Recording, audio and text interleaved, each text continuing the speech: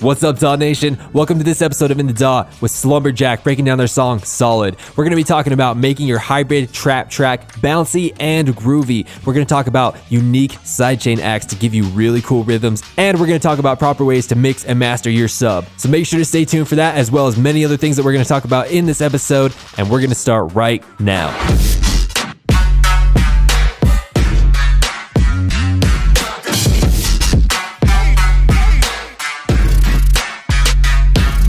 I want to welcome you to this episode of In the DAW. We are honored to be able to have Slumberjack with all of our glasses on here. Don't worry, we're going to explain that in a minute. But gentlemen, Morgan and Fletcher, how you guys doing today? I would be lying if I didn't set my alarm for this, but we're doing great. Brendan has glasses, Fletcher had glasses, so Morgan got glasses, so I got glasses, so Multiplier got glasses. Multiplier wears his glasses at night. Thank you, Multiplier. You need to be wearing glasses to watch this episode. And we're going to be breaking down their song, Solid, that they did with Troy Boy. Troy Boy couldn't make it today. What the heck are you doing, man? What you doing?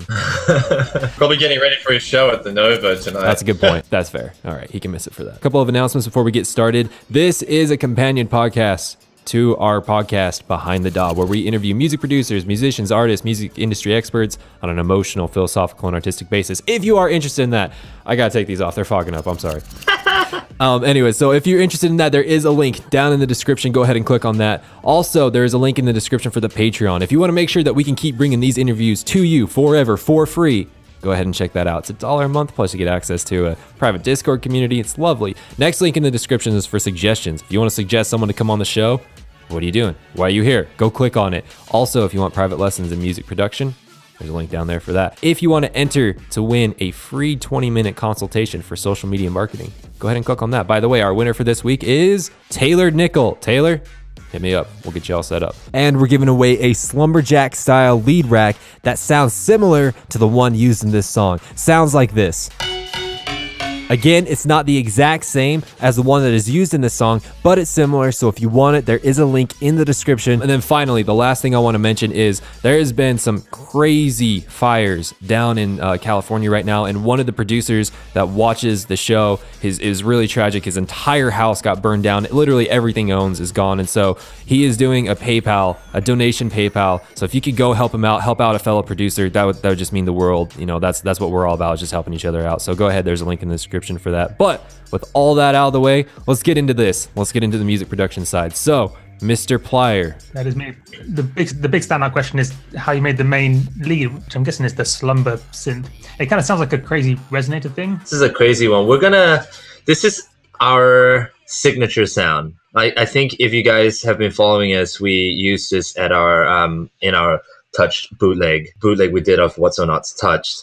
And what we're gonna do, because this is very, very proprietary, we're just gonna flash it real quick. It's a massive thing. We're gonna flash it really quickly. There you go. And then everything else is like, if you look at how we process our sounds, okay, it's fairly simple. I'll flash it again one more time. We keep things really simple, and you're right. There is a frequency shifter going on right here, and that's automated throughout the track. This is a sound that we use quite often, right? We also use it in one of our records called Ra, and it's just everything is post-processing. So if you have a look over here too, I think it's very similar to what a lot of producers are doing. We hardly quantize, like, I think at least the second note, so it feels like it's delayed, but everything else is pretty on point. Also, with the delay here, we have a full track delay of 12 milliseconds. So just to have that there. So this, if you down in this section in the bottom right hand corner of the screen, I'm terrible with left and rights. There is this little button. I think it says D at the bottom. Yeah, and if you smack that on, you get this option on every track for a track delay. And what it's actually used for is when you're using, I think it's for when you're using hardware, and you need to put in a delay compensation to make sure everything's in time. But we use it creatively by adding, you know, for example, an extra 12 milliseconds on this channel, so that everything in that channel gets pushed back without having to move the MIDI clips or anything. And what it does is it gives it this delayed, swaggy feel. And we often do it with hi-hats as well. It's kind of like adding swing, but it's not swing. It's just an overall delay. And it gives it this really cool, swaggy feeling that makes it have that off-time feeling without being too outrageous. People like, you know, a delay on the track and go full wet and then link it up, and then you can, you know, change that the milliseconds. But sometimes I just do that. I know we keep it messy sometimes. I feel like it's better creatively. I don't think I've ever seen someone on the show that's actually utilized that before. That's such a great idea as far as like kind of creating that swing, right? Yeah.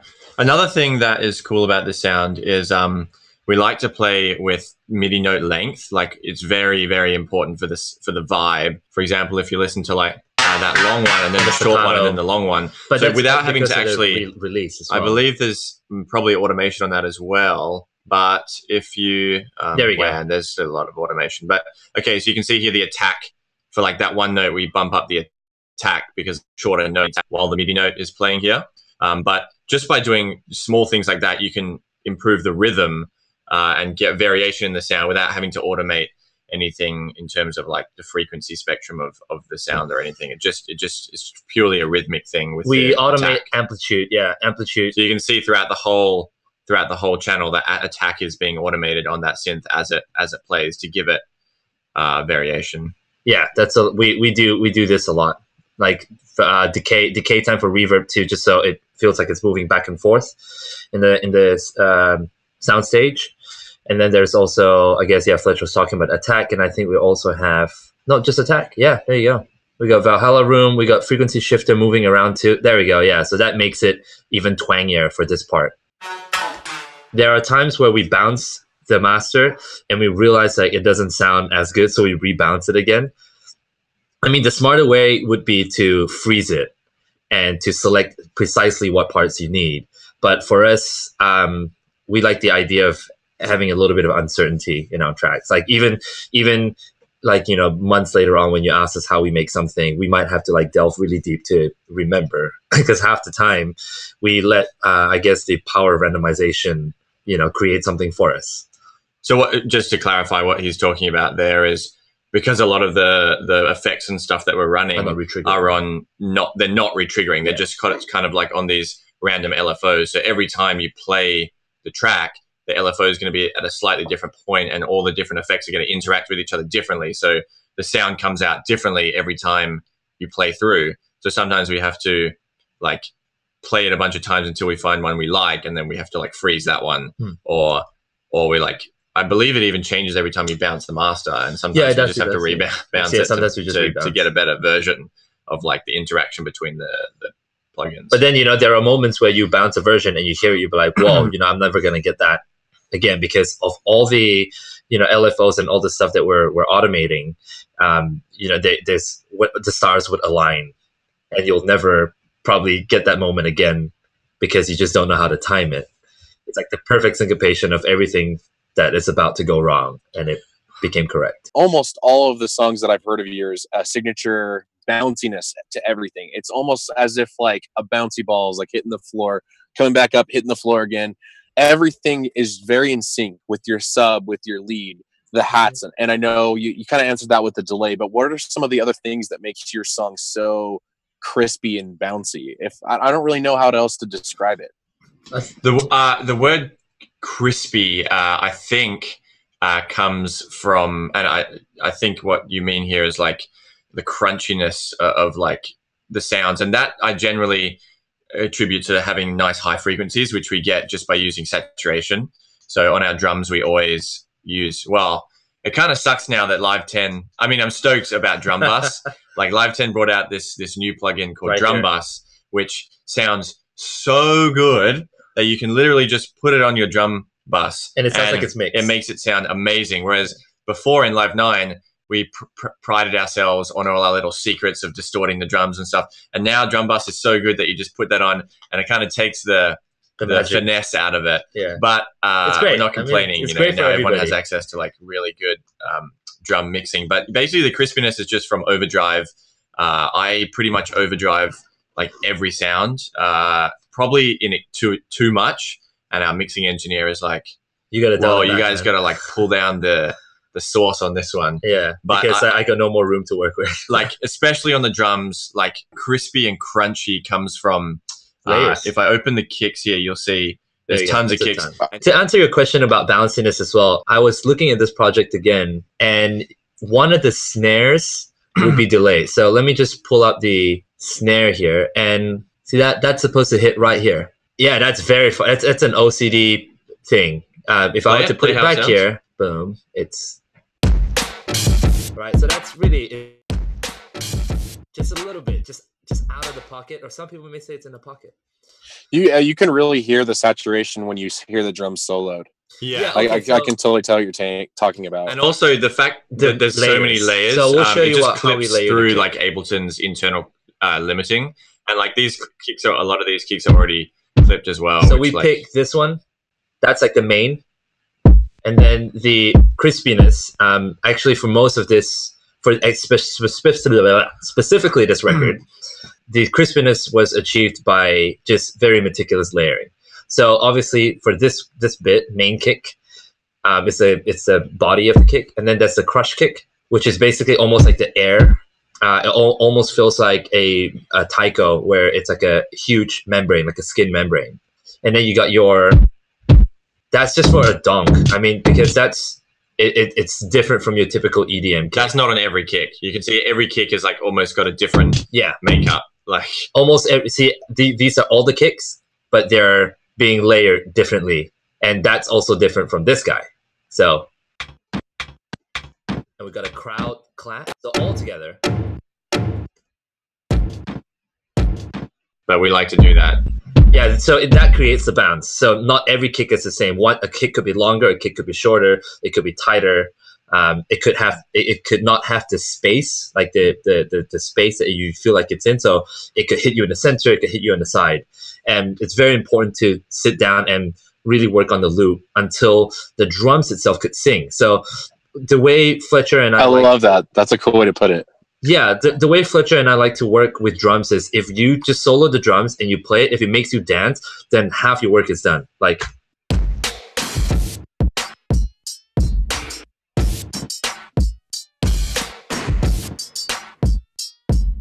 I'm dancing, dude. I'm dancing. Right? Troy is really, really good at the hi-hat game. The hi-hat's actually given, he actually sent us a hi-hat, and that worked so well. So this one here, the wonky hat, and it's flanged as well. So we didn't do anything to this stem because he sent it to us the way it is, and just listen to it. Its hi-hats are really weird because there's limited options for where you can put them. You can do 16th time, you can do 8th time, you can do quarter time, and it's just how you switch between those different timings gives the rhythm. But somehow Troy just knows exactly when to make him go fast and when to make him go slow. And you almost do that dance that he does when you're like... You guys know the Troy Boy dance on stage, right? Yeah, so he nails it. It's amazing. And the flanging is also really, really... helpful to giving it's animated. But you can see here, even in the hat, see how delayed the hat is from the grid. So we would do that by using the delay over here normally, but he just obviously did that within the stem and then even on left right you can see that on the left and right he delays it to make it feel like it's wider, so it doesn't occupy everything in the center, right? That's called the Haas effect. When your left channel and your right channel are delayed in reference to each other, it makes the sound super wide because your ears hear them differently and your brain doesn't perceive it as one sound. It perceives it as two different sounds coming from either side, so therefore it sounds really wide. And it might actually be a different sample too. That sneaky guy. It looks different. Oh, because it's flanged. Yeah, that's why. Yeah, there you go. I'll catch you guys later. Very nice to meet you too. Now the real interview can begin. All right, so I got a question for you guys. So, speaking about Troy Boy, so what was everyone's kind of place in here? Like what did you guys do, and specifically what did each of you do, and then what did Troy do? So we went on tour together last year, and we're on a tour bus, and he invited us in, and we were playing at the Justice League game, and then he was showing us this beat that he's working on. It's not a beat, it was just an idea. Basically, he had this.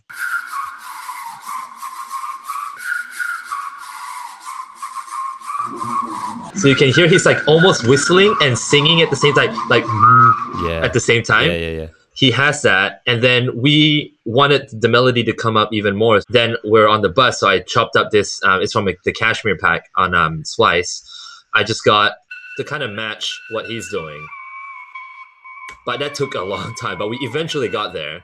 And then from there on, he sent us the hi-hats. I think he had a basic beat going on. We just came up with the drop because the drop was it's similar to the whistle. The drop is right? the same melody as the whistle. It's the same melody with a different sound. We took it and we probably finished it we were touring in China at the time, and we finished it there and sent it back to him.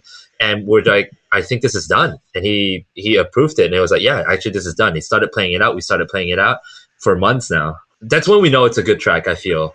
When you collaborate with someone and it happens literally in one session, and there's minimal work you have to do to it. You don't have to like save it, you know. It's great to start with. Completely not music production related. If anyone wants to learn how to do that, the little whistle thing. So you whistle and then you also hum at the same time. What's that body channel? Body is the word we use to group all our like mid-range synths and stuff that's not necessarily chords. Like we like to be very neat with our project. So we always have drums at the top in a big group. We always have bass underneath, always in blue. And then chords is always a channel because we have these like slumbery chord things that we always have these slumberjacky, like distorted chord sounds. Body is just kind of like the synths and everything else. So it's this sound that you hear in the track.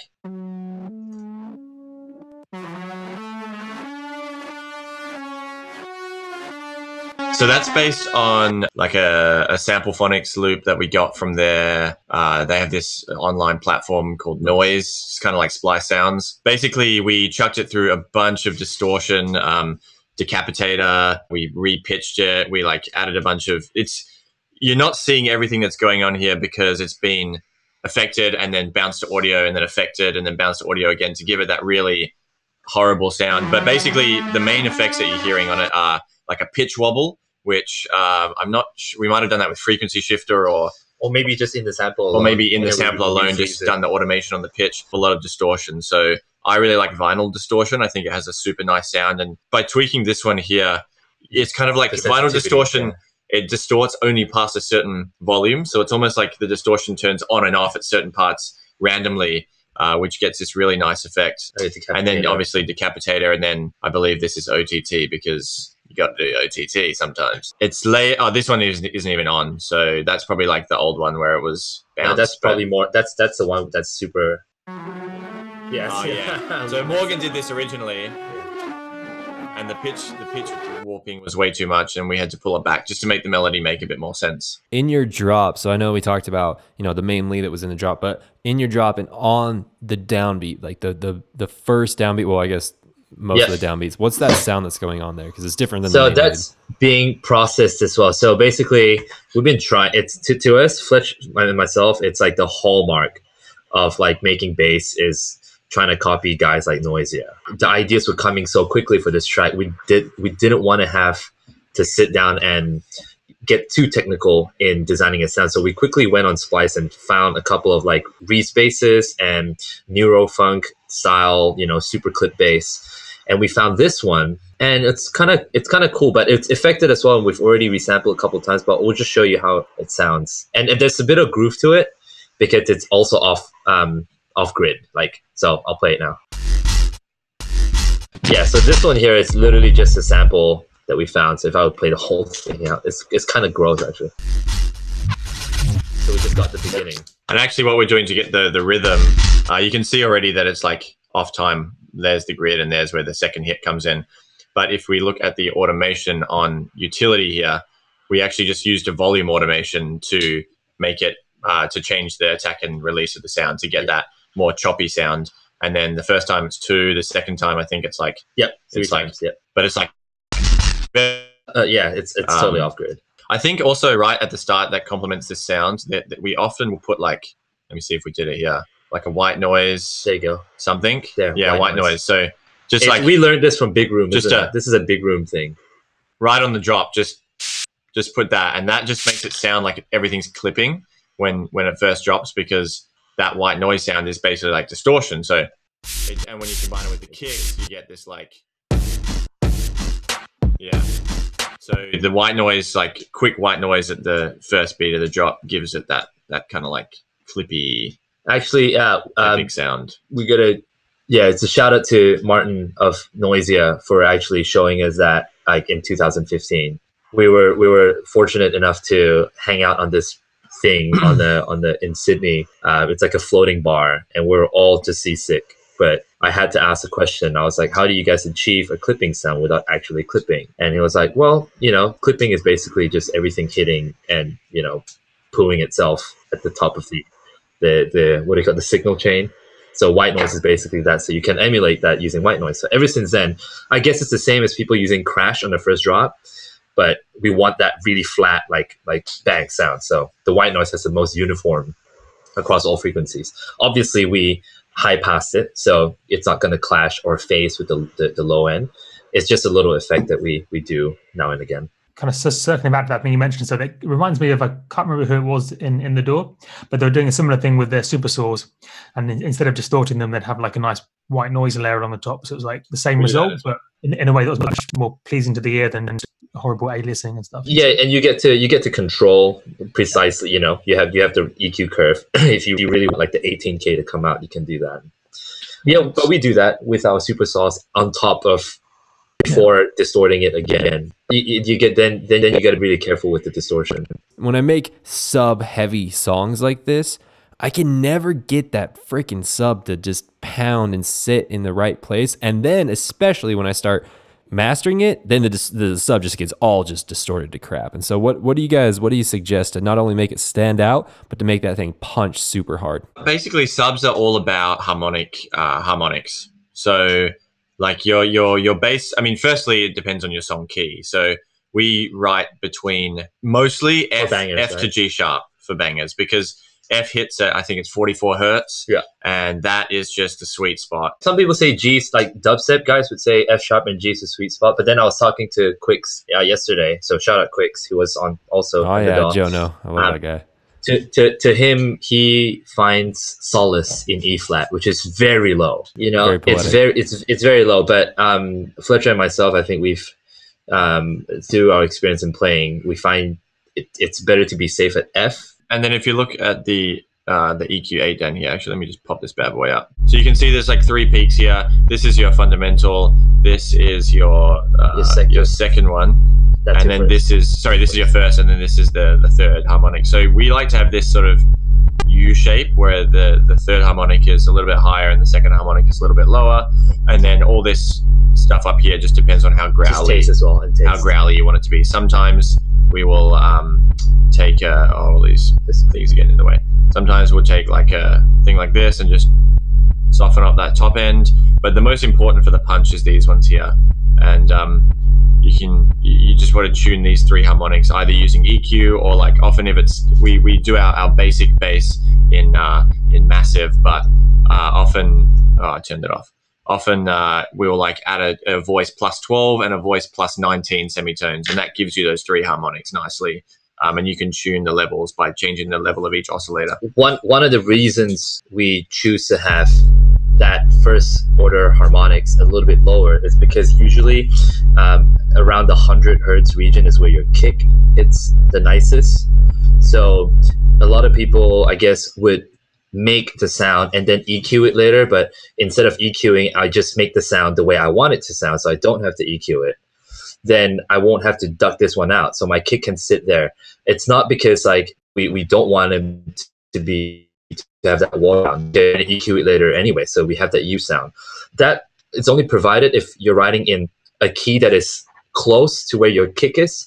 But for songs that I've seen songs that are written in C sharp, and that's a low C sharp, and that would be about right there, like 35 hertz. So maybe in headphones, like if you're listening to like Beats headphones where they're super bass heavy, you can hear that frequency. But maybe at a club or a festival where the sub rolls off at 40 or 44 hertz, you might lose that. So then if we really have to write a song in C sharp, I would say then the first harmonic should be higher than the fundamental, just in case you get to a venue that couldn't produce the 35, it could produce the 70. So the double of that, just to be safe. But you see 70, it's quite a while away from right?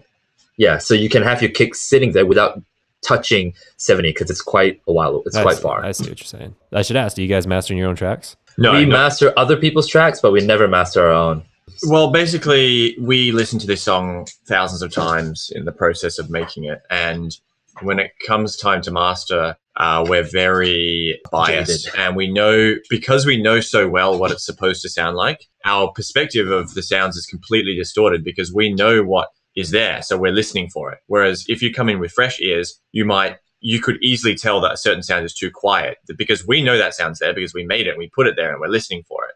But our mix and master engineer will come in and tell us that a specific synth, he can hardly even hear it because he's never heard the song before. So we do like a stem master, so we'll send like drums, bass, synth, vocal, probably six to eight channels or however many. And then he'll mix those channels and then apply a master. Okay. For the masters that you do for other people, how do you make sure, if it's a sub heavy track, that you don't destroy the crap out of it when you're limiting it? We keep the sub low. I find it counterintuitive, but it works. The more you try to push the sub into a limiter, the more it's going to leak into the mid-range area.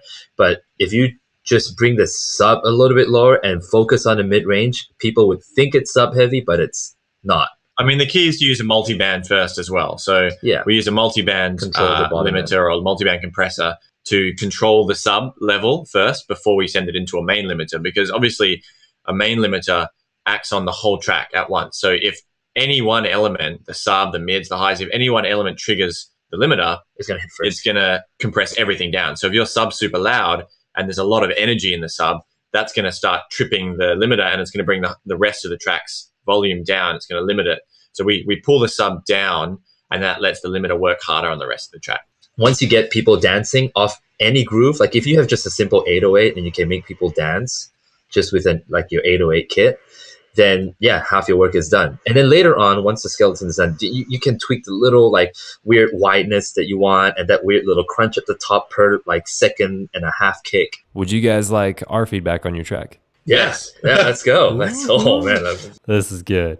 This is a good track. You guys did a good thing here. This is really, really awesome. As far as making anything better, I don't know if I can, because the things that came to my mind that I thought would make it better, it was just completely, it's just all taste. It's just all taste, and so there's nothing that's like inherently wrong. Like, oh, make sure you do that, next time. But if I had to say a taste feedback kind of a thing was when you showed that little neurofunk thing in there, like I got cold chills. I was like, oh, if there was a little bit more of that in there, but still keeping it like the kind of the trappy, the bouncy thing. I'm like, oh, like kind of like a trappy neurofunk. Oh my gosh, like yeah, dude, that's a good idea actually. A neurofunk, a trappy neurofunk thing. Maybe, I don't know. It might be garbage, but it was just something that came up. But there was something. Oh yeah, okay. So when you guys were talking about, here's some cool advice for you. This is really, really cool. I saw this on a tutorial once. There's a function that you can do inside of Ableton. This kind of helps you create and test grooves. So what you can do is you can route audio a certain way in Ableton to your sidechain compressor so that you can browse your samples in your sample library and have it activating your sidechain so that the sidechain will be moving to the samples so they can kind of give you an idea for different grooves and different, kind of like bounces and stuff. Does that make sense? Is that right here? Interesting. I'm sure we can look into that. Yeah, you need to look into it. That's cool. I have no idea how to tell you how to do it. If anyone is interested, Point Blank is the music production school is the one who came out with that. It's really good. Like I've never seen anything like that. That's like almost. So you're saying we can browse the samples and the loops, and it's playing in time. It's playing in. Not only is it playing in time, but it's activating the side chain. So, like for example, let's say that you had a sub, a little saturated sub, and you had the side chain on that sub. What you can do is you can route it to your browser library, so that when you're going through your browser library, it'll duck the sub in whatever way that the sample is. Basically, does that make sense? Yeah. This is a really good song. This is a really good song. I'm not gonna roast you. You do not deserve to be roasted. Thank you. I think that melody would work really well with other genres as well. So I don't know how many people are still doing it, but I always quite like it when people take like one genre like this and then in the second drop they switch it up to a different BPM and to a whole different genre. So like for me personally, I think that lead melody would work really great with Mumbo Tom, that kind of 110 BPM. Yeah, we are close. 10 more BPMs and we're at 100 already. I think it's a sign of a good melody. If we all always, well, I'm not fantastic at piano, but Morgan is, and we'll always play our melodies on the keys, and if it works as an acoustic, arrangement with it on the piano, then you know it's going to be a good melody. And it doesn't have to be like, we try to pick melodies that aren't specific to the genre, just because that means that it's going to stick in your head a lot more. It's great. We want that 20 years down the line, Slumberjack classic hits, the golden era. Yeah, I thought the melody was really, really good. So yeah, I think it could make pretty much any genre. I think we learned that also off, like, someone was, I can't remember which producer was telling us, you know, at the moment you go to any like dance EDM show and, you know, we have like crazy productions in terms of like sonically and visually. And then I think there was this one time someone went to an Ed Sheeran show and it was massive and he just had a guitar, a stool and a mic, right? So the melody and the song's great and it captivated thousands of people. And I guess that's also the standard that I think every musician should go for. Is if it's memorable just with its main melody, then you're winning. Yeah, definitely. I mean, you could always like revisit it in a few years, like Noisia have with their old tracks, and I think certainly that main melody, I feel like has that potential. So acoustic VIP. All right, that sounds good. Yeah, the acoustic VIP, but you can't do it on a piano. You're gonna have to like pick like a trombone or something. You know, like just something. A or like a harmonica or something really. That an accordion, anything with a reed. But you can keep the sub bass. You can that is one element you can keep in there. Okay, we'll keep the sub bass. Okay, cool. Other than that, guys, thank you so much for coming on the show. Did you guys have a good time? Yeah, thanks for having us, man. Thank you.